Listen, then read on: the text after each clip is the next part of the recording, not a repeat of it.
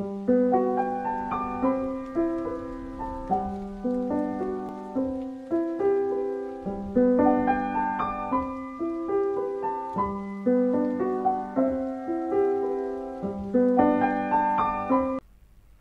Hind and welcome to all. Myself Shiwani Singhal from Applied Science and Humanities Department in Ajay Kumar Garg Engineering College. In continuation of lecture series of fuel, in this lecture I will discuss the following parts, that is determination of calorific value. In this, the structure of bomb calorimeter, then determination, and then corrections and formula, how to calculate gross calorific value as well as net calorific value. And to prepare these slides, I took the help of these two books, Engineering Chemistry by Jain and Jain and Engineering Chemistry by Shashi Chawla. And in figure, I had mentioned the sites from where I have taken already. Now, determination of calorific value. In previous lecture, I have discussed what is the calorific value and which type of basically these occur. So, calorific value is the amount of heat liberated by the combustion of unit mass of fuel. And if the products of condensation, or we can say the water vapor, latent heat of water vapor is added, then it is termed as gross calorific value, which is GCV, and it is also called HCV, that is high calorific value. And if the latent heat of water vapor is not included or added, then it is called net calorific value, that is low calorific value. So, the basic difference in GCV and NCV is of latent heat of vaporization product or water vapor. Generally water vapors are formed, so we can say latent heat of water vapor. In this method or in bomb calorimeter, it is used to calculate calorific value of solid and non-volatile liquid fuels. And if fuel is volatile, then instead of this bomb calorimeter, Boy's gas calorimeter is used. So, it is clear that for this calorimeter, we have to take a fuel in which state, either in solid state or in non-volatile. Now, construction of bomb calorimeter. Before this, let us see the diagram of this bomb calorimeter. This bomb calorimeter mainly consists three parts. First part is a container, cylinder, steel cylinder, which is called bomb, and second is copper calorimeter, and third is air and water jackets.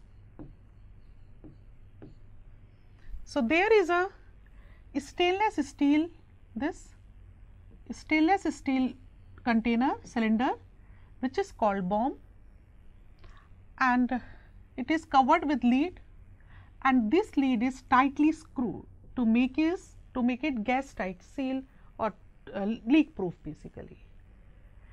At this lead there are three inlets, two for electrodes, this and this, and one for oxygen inlet valve. So, safety valve. At the end of one electrode, there is a stand at which nickel or steel crucible can be supported, and this crucible is also attached with this electrode with fuse wire or magnesium wire, and when we start combustion, then we attach these two electrodes with battery, so that the combustion will take place. And since in determination of calorific value, the combustion should be in presence of oxygen, so we supply oxygen from this valve. Now, the whole cylinder, which is called bomb, it is kept in another container which is made from copper, and this container has known amount of water. At one side there is a Beckman thermometer, while on the other side there is a electrically operated stirrer. The use of stirrer is to maintain the constant temperature or constant stirring, and while this Beckman thermometer is used to calculate the temperature before combustion and after combustion and up to 0.01th term. Normal thermometer we can take, but through this normal thermometer we can find only 0.1 place. So, for more accuracy we take Beckman thermometer. Now, the whole assembly, it is kept in air jacket or covered with air jacket as well as water jacket to avoid the loss of heat after combustion. So, this is the main diagram, label diagram of bomb calorimeter. If we write, then we have I have already mentioned that it consists a strong cylindrical stainless steel bomb in which the combustion of fuel takes place. We kept the fuel in a crucible, and this bomb, it is covered with lead and which is screwed to the body of bomb to make a perfect gas tight seal. There are two stainless steel electrodes and one oxygen inlet valve, and at the one electrode there is a crucible stand, and then this bomb is placed in copper calorimeter surrounded by air and water jacket, and this calorimeter is provided with electrically operated stirrer as well as Beckman thermometer to maintain uniform distribution of heat and measure the change in temperature or increase in temperature up to 1/100th degree. Now, working is very simple. A known amount, and which is generally in between 0.1 to 1 gram of fuel is taken in a crucible. Crucible is a small bowl, and then which is supported over a ring at the one electrode side, and then this any fuse wire, let take magnesium wire touching the fuel sample is stretched across the electrode. Then the lead is tightly screwed and fill the oxygen at 25 atmospheric pressure. Then the bomb is lowered into a copper calorimeter having known mass of water. Then the water is stirred and initial temperature is noted. The electrodes are connected with 6-volt battery and the circuit is completed. The sample is burned, so heat get liberated and uniform stirring is continued till the maximum temperature is recorded. So, the basic principle of bomb calorimeter is heat released by the combustion of fuel is equal to heat absorbed by the water or by the calorimeter. So, for calculation, let's first is X, which is mass of fuel taken in crucible. Second, there are two W's. One W is the weight of water which is taken in calorimeter. Second, small w, small w is water equivalent in gram of calorimeter, stirrer, thermometer and other apparatus or other accessories which we have used.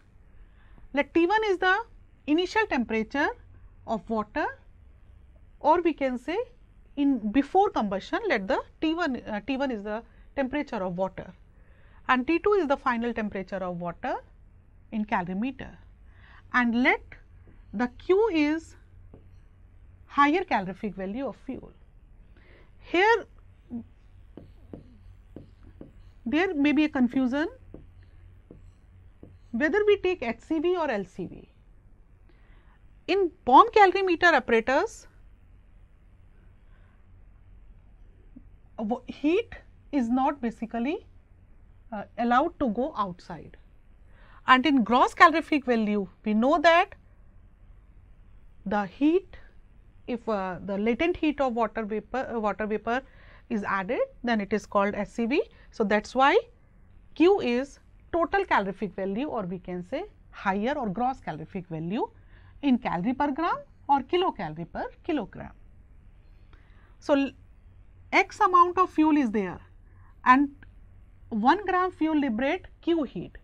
So, total heat liberated by the burning of fuel is X into Q. Now, heat absorbed by the water and apparatus, ms delta T. Mass is W plus W. So, W plus W, S is specific heat of water, which is 1, and delta T is the change in temperature, which is T2 minus T1.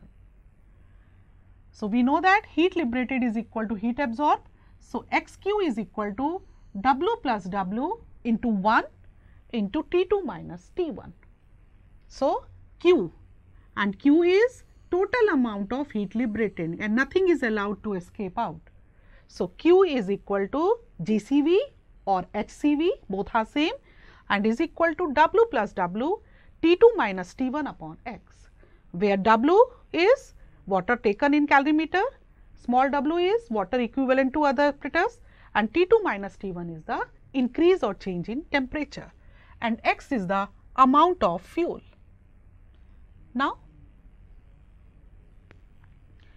there is a problem how we calculate small w. So, small w, or we can say water equivalent of calorimeter, is determined by burning of fuel of known calorific value.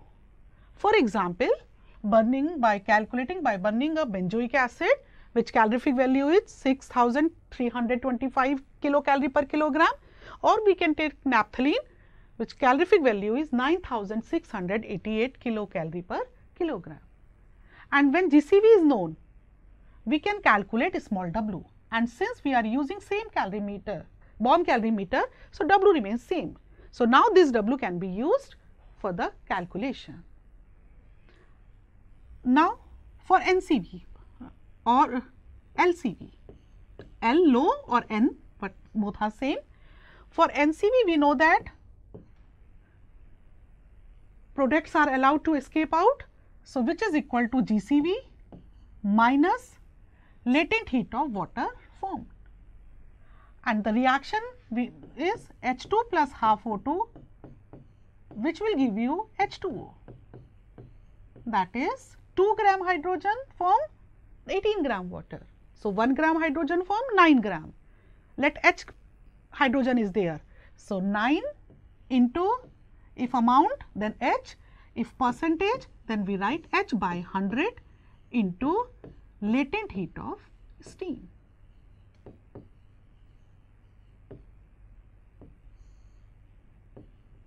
Latent heat of steam. So, if we know GCV, we can calculate LCV or NCV. So, this. Now, for more accurate results, the following points, or we can say the following corrections should be considered. Now, first point or first correction is fuse wire correction. We know that the fuel, when fuel is capped in crucible, then the fuse wire is stretched through the 2 electrodes, and we know that when any wire it get burned, then definitely it will liberate heat. So, the heat liberated by the combustion of fuse wire includes the heat given by the of this. So, if fuse wire burn, then definitely some heat will liberate. So, this correction or this heat, it should be minused, which is called FC, that is fuse wire correction. Now, second is acid correction. We know that other than carbon and sulfur, carbon and hydrogen, the fuel may contain sulfur or nitrogen, and after combustion or during combustion, it may form SO2, and then which will convert in H2SO3 or H2SO4. The same NO2 or NO3 and which may form HNO3 or HNO2.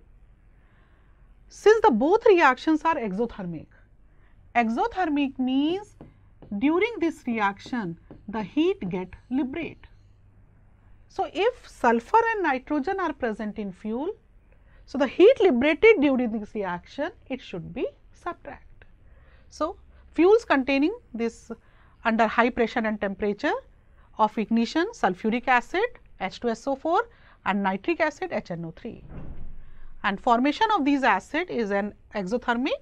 So, this heat should be subtract, and the amount of these acids, it can be analyzed by washing sulfuric acid, by washings, like sulfuric acid is precipitated as BaSO4. So, the correction generally for 1 milligram sulfur is about 2.25 calorie, and while for 1 ml N by 10 HNO3 is about 1.43 calorie.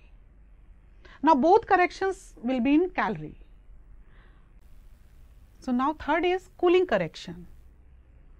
This correction is important. Due to local cooling of stainless steel, the temperature decrease in temperature is not recorded by thermometer. So, this temperature it should be added. So, what is the exact cooling correction? The time taken to cool the water from maximum to room temperature is noted. And how basically we do this? From the rate of cooling. Rate of cooling means change in temperature with respect to time, and the actual time taken for cooling, let us suppose T minute. So, the cooling correction, which is dt by T, dt into T, this which comes in degree centigrade, is added in rise in temperature or increase in temperature. Now, last is cotton thread correction. If cotton thread is used for the ignition or for igniting the fuel, so the heat liberated by the burning of this cotton thread, it should also be subtracted. So, if we consider all four corrections, then the exact formula of GCV or HCV, it will be W plus W into T2 minus T1, but in this rise in temperature, this cooling correction we add. So, plus cooling correction, if this correction is given, then we add in numerical, otherwise neglect this, minus remaining correction.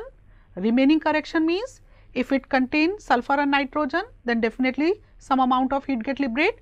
So, acid correction plus combustion of magnesium wire will also get liberate energy. So, fuse wire correction, and if cotton thread is there, then cotton thread correction. So, this is the formula, final formula of GCV or HCV.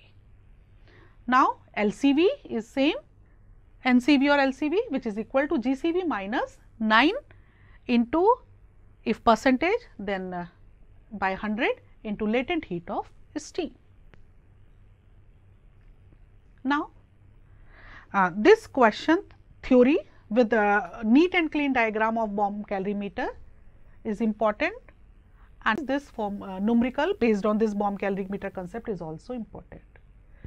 So, before this numerical, if examiner ask for what purpose bomb calorimeter is used, for solid fuel, for liquid fuel, for gaseous fuel, or for non-volatile fuel. So, answer will be solid as well as non-volatile liquid fuel, and it should be clear. And what is the concept of bomb calorimeter? The concept of bomb calorimeter is concept or principle that the heat liberated due to combustion of fuel is equal to heat absorbed by the water and calorimeter. So, let us take one numerical, one problem. If a sample of coal contain C 90%, H 6.5%, and this X is used to calculate net calorific value. Nitrogen and ash, both are incombustible, so they are useless. The following data were obtained when the above coal was tested in bomb calorimeter. So, calculate gross and net calorific value. First, weight of crucible 3.649 grams and weight of crucible plus sample, which is coal, 4.678. So, what will be the amount of coal? The weight of coal will be crucible plus coal, that is 4.678 minus weight of empty bowl, which is crucible, 3.649, and which is equal to 1.029 gram. Clear? So, if directly weight of coal is given, then no need to do this. Now, next is weight of water taken. Weight of water taken means W. So, capital W is 570 gram. Water equivalent means small w, which is 2200 gram.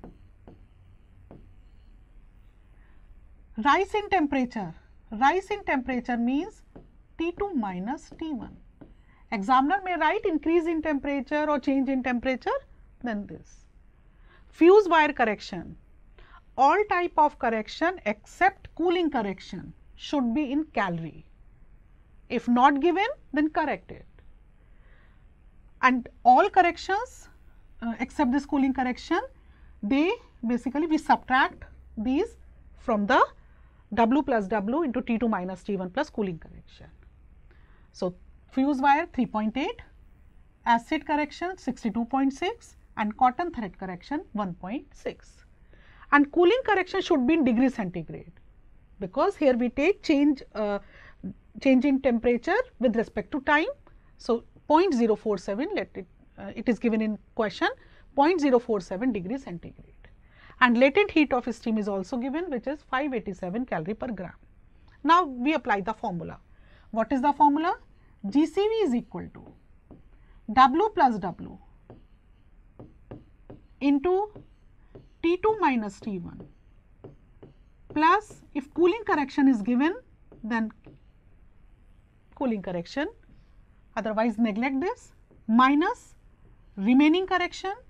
What are the remaining correction? Acid correction plus fuse wire correction plus cotton thread correction, and divided by weight of fuel, which is X. So, W plus W, which is 570 plus 2200, that is 2770, into T2 minus T1 is 2.3 plus cooling correction, which is 0.047. So, 2.347 minus remaining corrections, that is 62.6 plus 3.8 plus 1.6, which is 68, divided by X, X is 1.029. So, when we calculate this, we get 6251.88 calorie per gram. So, the answer is gross calorific value is 6251.88. Now, net calorific value GCV minus 9 into percentage of H 6.5 upon 100, which is 0.09, into latent heat of steam, which is 587, and when we calculate this, we get 5908.4. So, the answer will be GCV is equal to 6251.88 and NCV it will be 5908.4. So, these type of numericals are important, practice this. Now, next is coal analysis. So, analysis of coal we discussed in next lecture, but before this let us clear what is the rank of coal and what are the varieties of coal. So, coal is formed from the fossilized remains of animals, organic matter, maybe plants. So, that is why they are known as fossil fuel, that is buried fuel. In fact, the action of decay, pressure and heat converted the vegetable and woody remains deposited many years ago into a coal. So, the time required for coalification is about 10 to the power 7 to 10 to the power 8 years. So, coal is the fossil fuel or buried fuel. So, what is rank? Rank is the qualitative measure on the basis of carbon content, and we know that carbon content is directly proportional to calorific value. So, carbon content and defined as degree of maturation. So, if we see the rank of coal, first we can say wood, but the lowest or cheapest rank is P8, and then in increasing order of carbon content, finally we get an anthracite. So, we start from the wood and then last up to anthracite. Now, wood, the percentage of carbon is 50. So, calorific value it is about 4000 to 4500 kilocalorie per kilogram or calorie per gram, and generally as a fuel it is used for domestic purpose. Now, first rank, if we say P8 and the carbon content is more than wood, but it is about 50 to 60 and the calorific value 4125 to 5400. So, if we categorized on the basis of rank, so lowest rank this and highest rank anthracite, and it is used if deficiency of high rank coal is prevailing. Second rank is lignite, where the carbon content is more than P8, that is 60 to 70%. So, obviously, calorific value will also increase, which is 6500 to 7100 calorie per gram or kilocalorie per kilogram, and it is used for steam generation in a thermal power plant. Now, third rank is bituminous, which is generally used, and it is carbon content is 80 to 90% and the calorific value is 8000 to 8500 or 8500 calorie per gram, and it is used to make coal gas or metallurgical coke. Now, the highest rank is anthracite. Carbon content is maximum, which is 90 to 98%, and calorific value is 8650 to 8700, and it is used in households for steam raising. And this analysis of coal we will discuss in next lecture. Thank you.